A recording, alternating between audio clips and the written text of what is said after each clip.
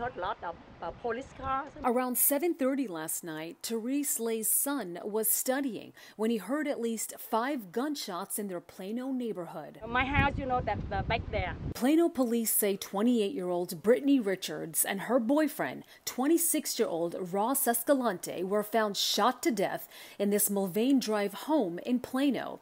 Plano detectives charged Richards' brother, 29-year-old Blake Ryan Richards, with capital murder. I feel scared. Lip Baum lives directly next door to the scene. Baum says the couple recently moved in. I just saw them go and stop the car and go come in. Over in Richardson, police tell us it started with a 911 call about a welfare check, and it led them to this house in Plano. When officers arrived, the door was left cracked open, and they made the heartbreaking discovery, neighbors learning about the news through their Ring doorbell app. My son opened, my son said, Mom, they say the neighbor say some people, that murder. A short time later, a Richardson police officer was on his way to work when they say he spotted Richards in a Target parking lot in Wiley, arresting him immediately.